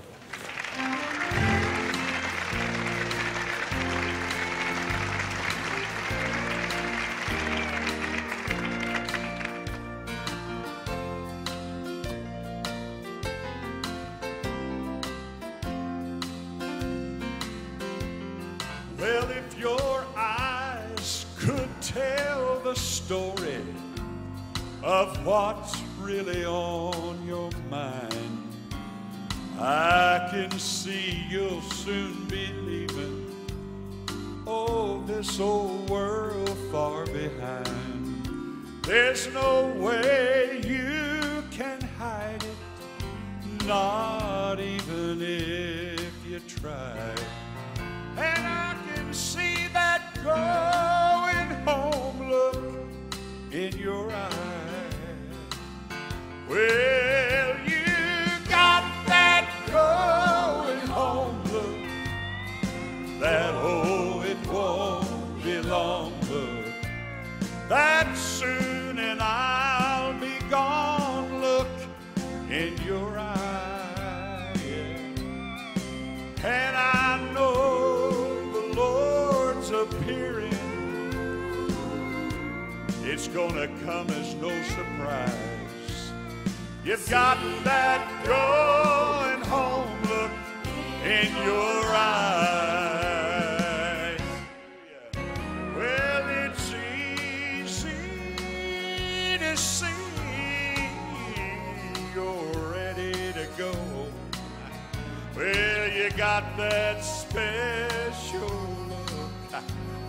you got that special glow. Well, it's the look of a winner who will soon receive their prize. And I can see that going home look in your eye. You got that going home look, that that soon and I'll be gone look in your eye. And I know the Lord's appearing, it's gonna come as no surprise. I can see that going home look in your eye.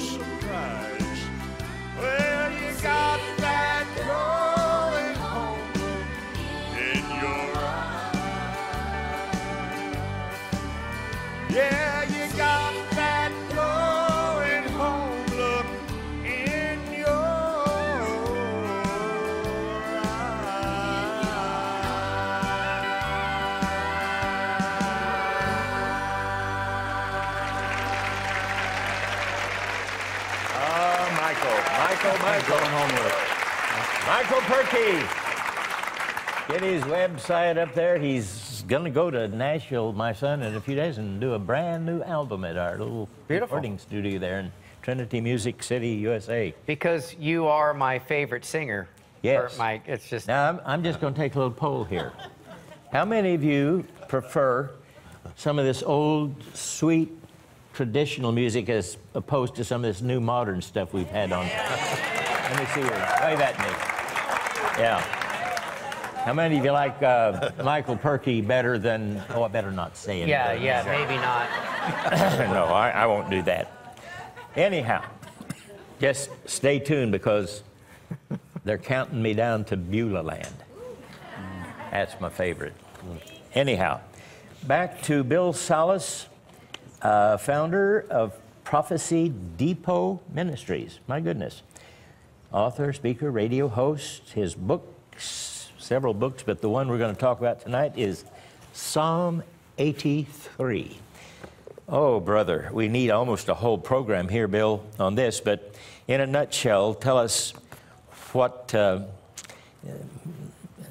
very first chapter is, the missing prophetic puzzle piece. Tell us why. Well, the book is called Psalm 83, The Missing Prophecy Revealed. I put that subtitle together because it was a prophecy that was overlooked by many of today's top Bible scholars. I believe it's a prophecy for our time. It's missing because it's the missing puzzle piece. When you understand it, the significance of it, the powerful attributes of it, it makes all the other Bible prophecies fall directly in place chronologically, and it makes so much sense. For instance, it's a climactic concluding war between Israel's Arab enemies that share common borders with Israel. When they win that war, they could dwell securely, which is a condition for the war in Ezekiel 38 and 39. Before you get deeply into that, some of you don't have your Bibles, but you ought to just open them to Psalm 83. And let me just read just a couple of verses to kind of set the stage. It just says, this is not a psalm of David, is it? It's a psalm of Asaph. Asaph. He was a prophet, wasn't he? He was. 2 Chronicles 29:30 says he was a seer. The Hebrew word is chozah. Yeah. It means a Hebrew beholder of vision, a prophet like Jeremiah or Isaiah. Good. Okay, he says, keep not thou silence, O God. Hold not thy peace, and be not still, O God. Can I read that same thing in the Living? In the Living, yes, sir. Oh God, don't sit idly by, silent and inactive when we pray. Answer us, deliver us. Wow. Verse 2, let me give you a couple more verses. For lo, thine enemies make a tumult, and they that hate thee have lifted up the head. Now remember, this is a Jewish seer talking about problems that are coming to the people of Israel. Yes. And listen, this was, I had this underlined. They have taken crafty counsel against thy people and consulted against thy hidden ones. They have said, come and let us cut them off from being a nation, that the name of Israel may be no more in remembrance. Mr. Ahmadinejad in Iran, read it and weep. There have been many that have tried to take Israel, that it be no longer a nation, and they are on the ash heap of history.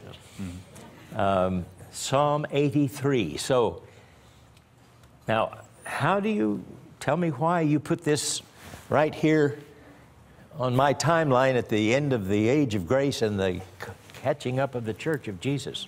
Well, I put it there because I believe it's the event that precedes a even bigger battle, and Psalm 83 is a huge battle.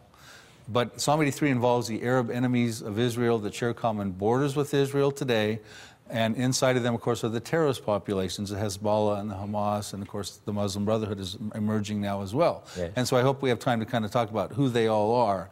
But their mandate is clear. They want to wipe Israel off the map, that the name of Israel can be remembered no more. Israel has to deal with that. And they will then dwell securely, which is a prerequisite for the big prophecy in Ezekiel 38 and 39. Why does it say they have to dwell securely? Ezekiel 38 verses 8 through 13 gives us a description of a major war that's going to be spearheaded by Russia. It have Iran, Turkey, Libya. There's 9 populations in total. None of them are involved in the Psalm 83. There are different populations in Psalm 83. But we're told the Israel comes out of the nations of the world in the last days. They dwell securely. They dwell in the center of the land without walls, bars, nor gates. And they're very prosperous because the motive, unlike Psalm 83, the motive of Russia's band is for plunder and great booty and great spoil. Now, Israel has to be dwelling securely. They have to be very prosperous. They have to be dwelling without walls, bars, nor gates for that to happen. Of course, couldn't we almost say they're in that condition right now? Well, Hezbollah's got 50,000 missiles pointed at them. Hamas was shooting missiles into Tel Aviv the other day. Yeah. The Palestinians want Jerusalem. Ahmadinejad is putting a nuclear program together in Iran. I think it's quite a stretch to say that they're dwelling securely. The Hebrew words are yeshav v'tach. Okay. And what they mean biblically from precedent before is it's a security that's achieved militarily. So in other words, they earn that security. Right so now, what they're has not to secure. happen? What has to happen then so that they will be dwelling securely without bars and gates and without walls? Well, they've got to deal with this confederacy that wants to cut them off, that the name of Israel be remembered no more. And when I tell your listening and viewing audience who they are, you'll see that this is real-time application right now. Okay. Now, just let me preface it, if I can, for a moment. This prophecy was written 3,000 years ago at a time when the Israelis were living in an unprecedented period of time. They were blessed by the Abrahamic covenant like never before. They had their King David. He was talking about building a temple. They were winning wars. They were expanding territorially. And Asaph gets this prophecy that is nothing short of a genocidal attempt of the chosen people and a confiscation of the Holy Land, the Promised Land. And it did not find fulfillment in the Old Testament. And it couldn't have found fulfillment because there was no Israel between 70 AD and 1948. So we're looking at it right down the barrel right now. Yeah. And since Israel became a nation in 1948, the very populations listed in Psalm 83 have been antagonizing, coming to war against Israel. You have, to the north, you have Lebanon, and inside of there is Hezbollah. To the northeast, you have Syria, which is in a state of flux right now with chemical weapons going all about. Yeah. You have Jordan. You have the Palestinian refugees. Palestinians are listed as the tents of Edom in there, and their ancient name. You have the Hamas, ancient Philistia. You have Egypt under the banner of the Hagarenes. That's the Muslim Brotherhood. Yeah. You have the Ishmaelites under the banner of Ishmael, the father of the Arabs. That country is probably Saudi Arabia. So these are the enemies of Israel from time immemorial, but also since 1948, 1967, 1973. And this prophecy talks about a climactic concluding Arab-Israeli war, that Israel will win. The Israeli Defense Forces today exist in fulfillment of Bible prophecy.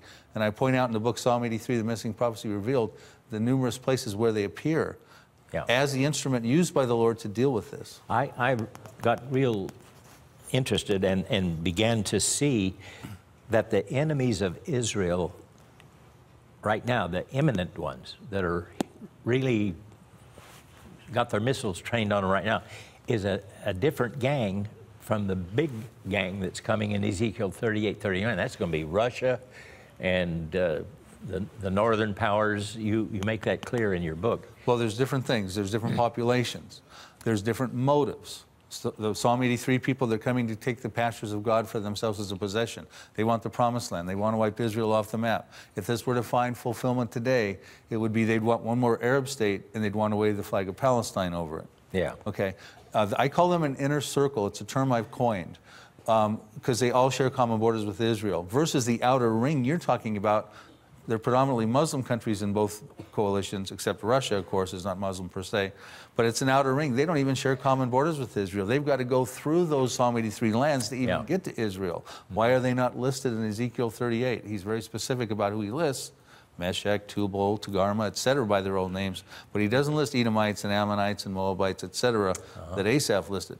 Two distinctly different prophecies. Then the question comes up, well, is that an oversight? Well, I don't think so, because he talks about every one of the Psalm 83 populations in one way or another 89 times in his 48 different chapters. But he doesn't mention them once in Ezekiel 38 and 39, but he's very specific about who he does mention.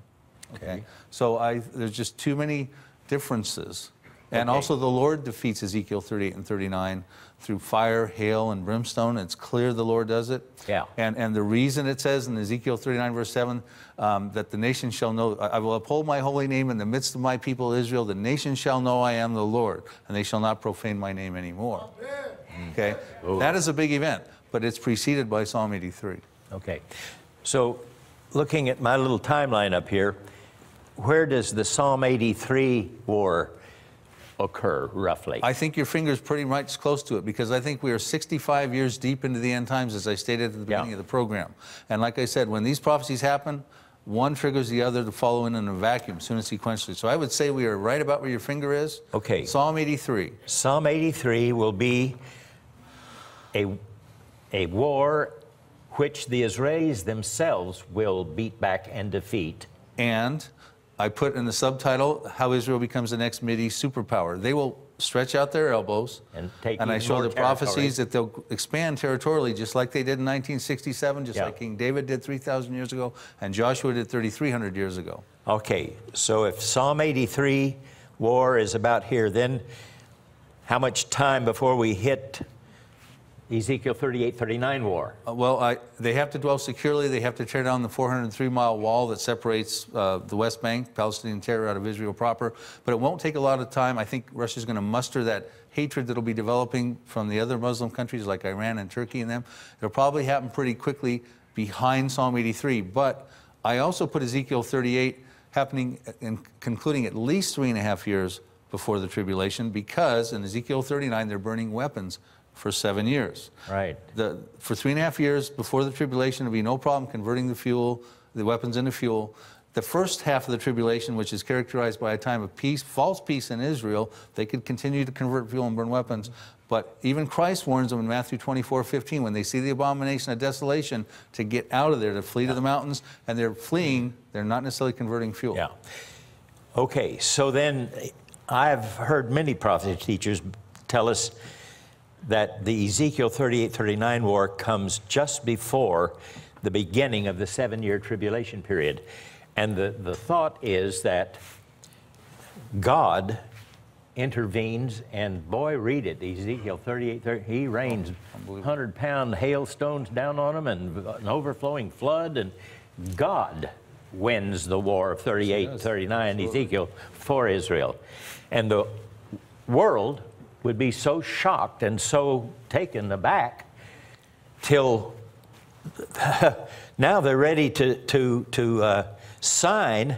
They'll say, oh, poor little Israel, almost another Holocaust.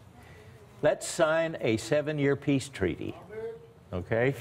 And I don't care what your position is, if we're here or not here, the day that some political leader from a revived Roman Empire signs a 7-year peace treaty with Israel, it begins the 70th week of Daniel, okay? And that just begins to make a lot of sense. Now then you've got the first 3.5 years, probably pretty peaceful. They'll get to rebuild the temple. He'll be lauded, I think, as a man of great peace. Finally, he made peace between the Jews and the Arabs. My goodness, what a miracle. And they'll let him rebuild the temple. There's an interesting scripture in Ezekiel about 44, and in the Living Bible, oh boy, if I can find it real quick, it says something like in the rebuilt tabernacle, temple, it says, they build their heathen temples next door to mine with only a wall in between. Very interesting. I have stood, Irvin, you've been up there, I'm sure, that platform of the Temple Mount, the big old mosque of Omar with the golden dome. That's not where Solomon's temple was. It was further north, right behind the eastern gate. And there's a big empty place right there, perfect place to rebuild the temple for the Jews. And that will happen, by the way. Yes, it will. And Ezekiel, I've got it underlined there in my Living Bible. It reads perfectly in the Living Bible. Yes, here it is. Ezekiel 43, verse 8. I'm reading from the Living Bible. If you'll read this whole passage, it's the measurements and everything for the rebuilding of the temple. And the Living Bible says they build their idol temples beside mine with only a wall between and worshiped their idols. Well, that old golden dome of Omar, that's an idol temple. Sure it is. Oh, yeah.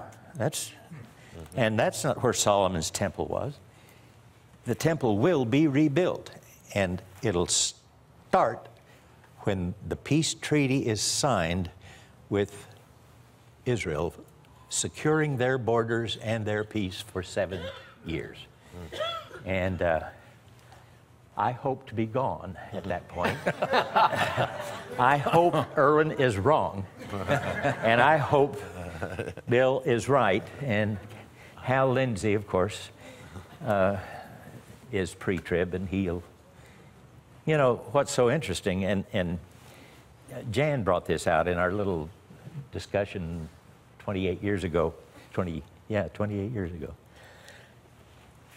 Irvin will have you believing post-trib, and Bill will have you believing pre-trib.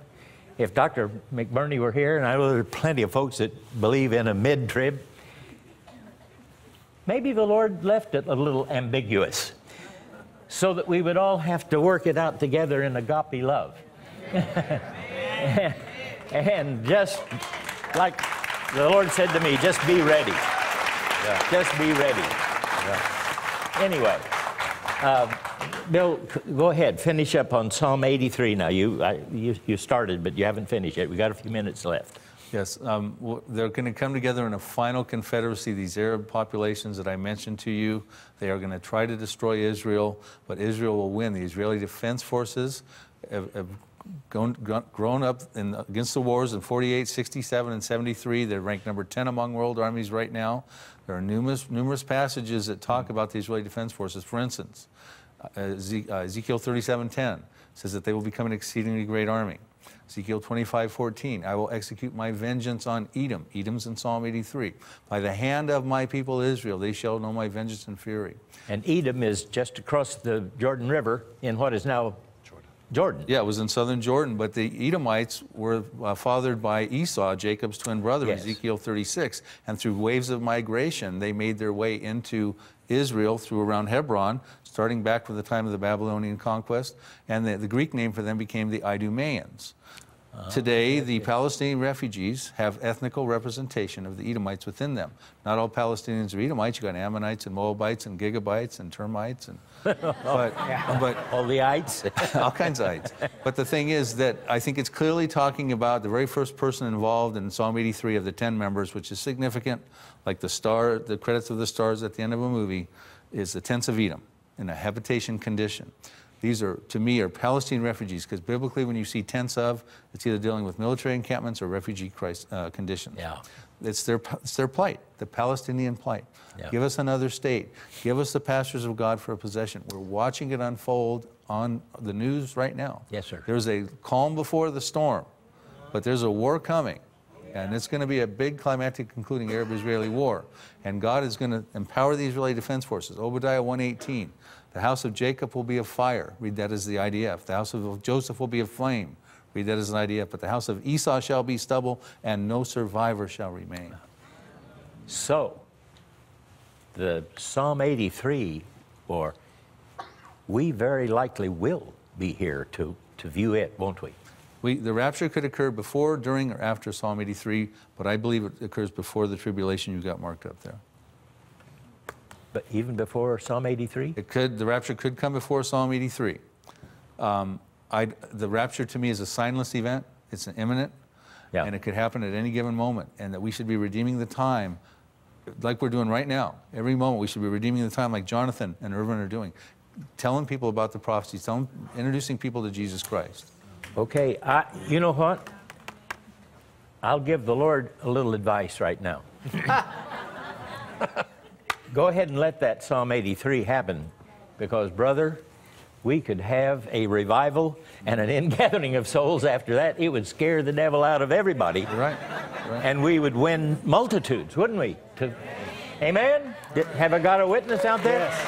Yes. Let's believe it, that God will let us be here to, that could also trigger the latter rain of Joel chapter 2, and the whole world would certainly be wide awake as to this Bible and what its prophetic implications are. Dr. Crouch, there's peripheral prophecies that have to be connected to Psalm 83. Isaiah 17:1, the burden against Damascus. Behold, Damascus will cease from being a city, it will be a ruinous heap, we're told. Verse 9, it says this happens in self-defense, there's desolation because the children of Israel. Verse 14, Isaiah 17, at eventide you see him, speaking of Damascus in the masculine pronoun, but in the morning he is no more. This is the portion of those who rob us and those who plunder us.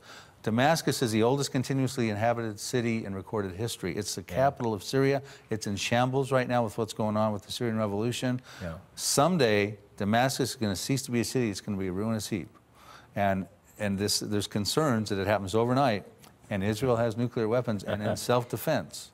Do you believe Israel could be the power? Verse 9 is clear to me. Some people think it was the Assyrian Empire in 722 or 732 BC, but Isaiah mentions Assyria 37 times in the 66 passages, doesn't mention them once in Isaiah 17, but he says there's desolation caused by the children of Israel.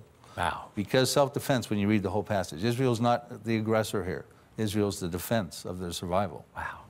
Oh, dear Lord, isn't it something that we are alive in this period of time? Just, I believe, you know what? I believe most of you and even myself are going to cheat the undertaker. We'll be alive when the trumpet sounds, or if we go through the tribulation. He'll go with us, won't he? Jonathan, you've been listening here from the point of Israel. Any thoughts as to what Brother Bill has been talking about? Well, yeah. The Lord promises to keep Israel no matter what. And this is the constant in history. And the fact that we're living to watch God's promises come true is awesome. We know that the enemy's against Israel. We know for 4,000 years he's been trying to wipe them out. And that's a sign that the enemy exists, God exists.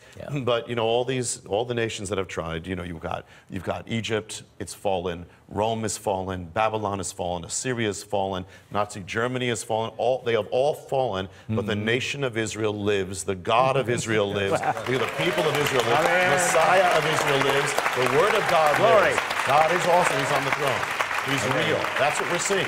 He's the God of prophecy. He's real. He's in everything. Oh, yeah. Hallelujah. Yeah. You're about to get me happy here tonight. Lord, even so, come, Lord Jesus. Yeah. Irvin, we're nearing the end of the program. Give us a final wrap-up here. Well, the one thing I'd like to say, Jesus prophesied about the political situation that's developing right now in Israel. President Obama was in Israel last week, pressuring Israel to give up the settlements, the area called Judea. I know. Jesus prophesied about Judea in Matthew 24, 15 and 16. He said, when you see the abomination of desolation spoken of by Daniel the prophet, stand in the holy place, whoso reads, let him understand. Then let those which be in Judea flee. The big question right now about the 350,000 Jews that live in Judea tonight is, how do we get a peace deal, turn the West Bank into a homeland for the Palestinians? What do we do with these 350,000 Jews who say, we're not leaving, this is our promised land? Salam Fayyad, the prime minister of the Palestinians, came up with the answer. He said they don't have to leave. There's 1 million Palestinians living in Israel under Israeli government. They can stay here as a Jewish minority under the Palestinian government. And that's what's getting ready to happen. Apparently, even Prime Minister Netanyahu is now for that, because you can't carry 350,000 Jews out once this peace treaty is signed. But Jesus said, okay, you'll strike that deal at the beginning of the 7 years. But 3.5 years later, there's going to be something about the Antichrist asserting he's the ultimate authority on the Temple Mount that's going to ignite the passion of the Palestinians. And the Bible says, if you're out there at the abomination of desolation, when you see the Antichrist stand on that Temple Mount claiming to be Messiah and God, you better hit the ground running. It's going to activate the Jews, not the Palestinians. No, it's going to activate the anger of the Palestinians. Oh, the anger. And they're going to start slaughtering the Jews.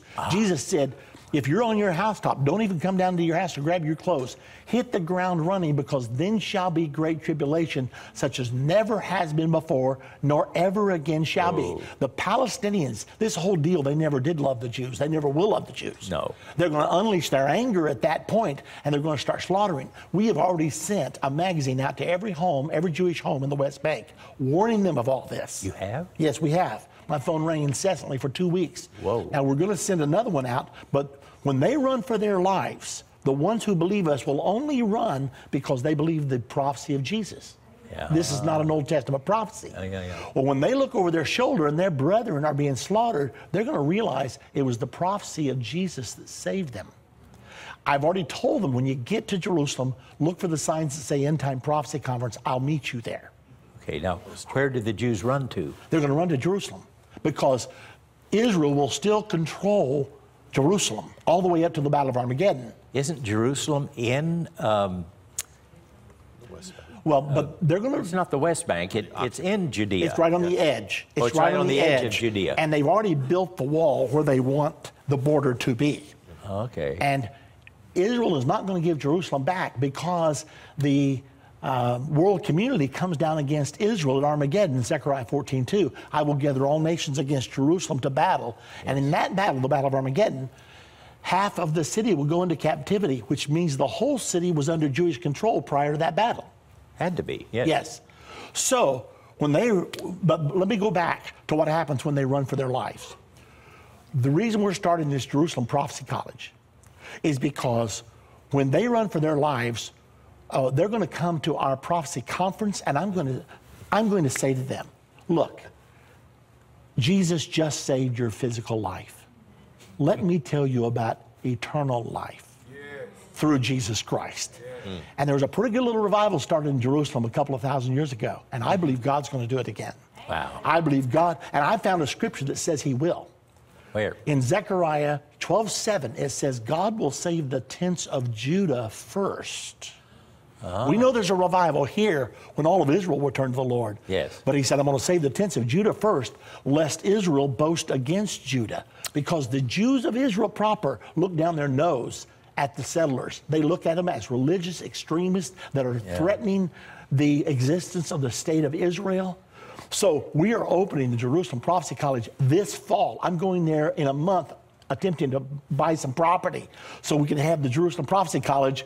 And then when we're going to reach the Jews, we're hoping to use your studio, looking over Judea, looking over the Temple Mount. You got it. Hallelujah. And the Bible says at this time, and you've already talked about it, Daniel chapter number 11, verse 31 through 33, that the Antichrist will corrupt many by flatteries, but the people that do know their God shall be strong and do exploits. And they that understand among the people shall instruct many. That's the reason there's going to be a Jerusalem Prophecy College, a revival in Israel, and a great end-time revival. Thrust in thy sickle and reap. That's it. For the harvest of the earth is ready for its reaping. Oh, my Lord, I'm about to get happy again here. Now, I've always heard that the Jews at that point would flee and run to Petra. That's not biblical. Really? You cannot hide in Petra. Maximum population of 800. Tourist attraction, thousands going through there every day. There's not one scripture for Petra. The Bible tells us where they flee. Revelation chapter 12, verse 14. When the dragon persecutes the woman of Israel, at the beginning of the Great Tribulation, the Bible says there was given to the woman 2 wings of a great eagle. Speaking of the United States, I believe. Yeah. That will carry her away into her place. Where is Israel's place? It's her promised land. Of course. She hasn't fled from there because she's still there at the Battle of Armageddon. Yes. So, in order for the world community to come down against Israel at Armageddon, they've got to still be in Israel. That's her place, and the U.S. Eagle is using our veto power at the United Nations to protect Israel. So Israel's going to be right there, and the Antichrist will never rule Israel. The Bible says that he will come and try to invade at Armageddon. You don't try to invade a place that you already control. No. So consequently, we're going to be there during this time, and it's going to be, there's 2 nations that the Antichrist will never invade, Jordan and Israel. Daniel 11:41, the children of Edom, Moab, and Ammon shall escape. Ammon is a mountain, Jordan, that's their capital. The Moab mountains are in southern Jordan. So Jordan and Israel are our two best friends. And the United States is not depicted in the world government in Revelation 13. Every item from the modern nations from Daniel 7 is carried over to Revelation 13 except for the eagle. We're Israel's friend. We're Jordan's friend. I'm praying that when this judgment comes in the form of a war that kills 1/3 of mankind, and the United States may lose 20 million, I'm praying that's going to drive us to repentance and put back people who know the Bible and allow us to be a friend to Israel and Jordan till the end and be a place of safety in the last days here. There will be then a multitude of tribulation saints who come to faith in Jesus Christ during the horrible 7 years. Yes. And who, because they've watched TBN, they didn't take the mark of the beast, and they may have missed the rapture, but... Jonathan has something to say, or he's going to jump off his chair. No. Okay, go ahead. We got 1 minute. I just want to say one thing. There's a lot we could say, but I want to say one thing, because when you talk about the end times, you talk about judgment, people are scared. And they say, should I build a bomb shelter? What should I do to be safe? Yeah. And I want to say in the Hebrew, the word for safety is Yeshua. Yeah. And Yeshua is Jesus. The only way to be safe is if you're not in him, get in him. Amen. If you are in him, don't fear. He is our safety. So you're not storing up freeze-dried food with a 20-year shelf life and pure water and... No, I know where I am. And Yeshua is our safety. Oh, dear friends. Jesus. Get in Jesus. That's it. Praise God. Amen. Amen. Amen. Put everybody's little web address up for those of you that want to get in touch with Brother Baxter, Brother Cahn, Brother Salas. And Michael Perky is going to take me out with my favorite song. Everybody, did you enjoy this tonight? Shall we do it again? Come on, everybody. Go with me to Beulah Land.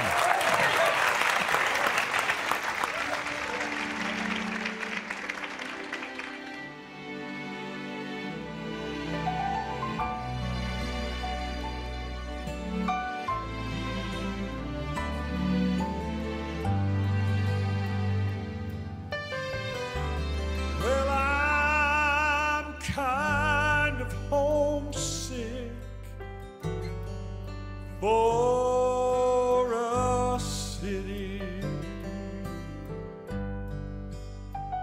to which I've never been before. No sad goodbyes will ever be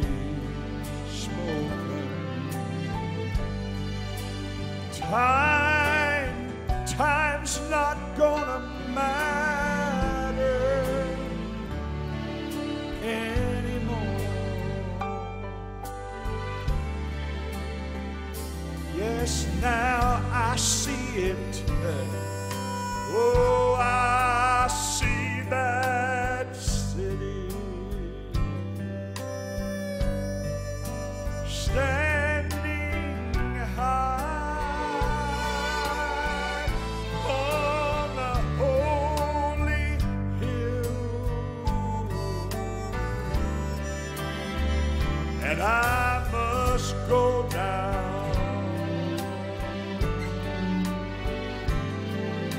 to my homeland, and of its glory I'm gonna take my fill. I'm going to Beulah.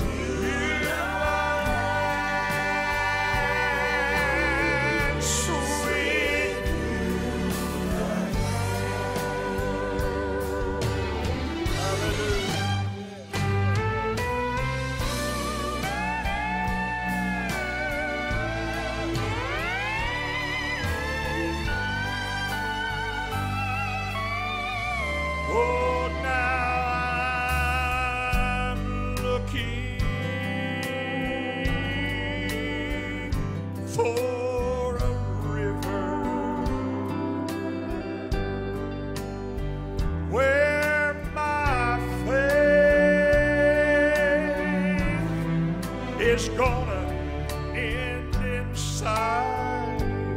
Listen, listen.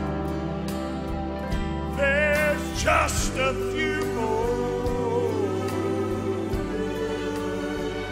days I gotta labor. Then we're all gonna take our heavenly flight.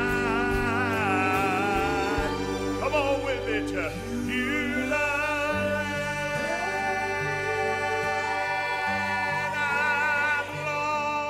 We're so glad you've been with us for Praise the Lord. TBN has a worldwide ministry. We need your love gifts, large or small, to help keep the gospel of Jesus Christ going around the world. So write today. Praise the Lord, P.O. Box A, Santa Ana, California, 92711. Or in Canada, write TBN, P.O. Box 768, Station B, Ottawa, Ontario, K1P 5P8. If you haven't asked Christ into your life, call a prayer partner now and pray to receive Jesus as Savior and Lord. Now until next time, remember to praise the Lord.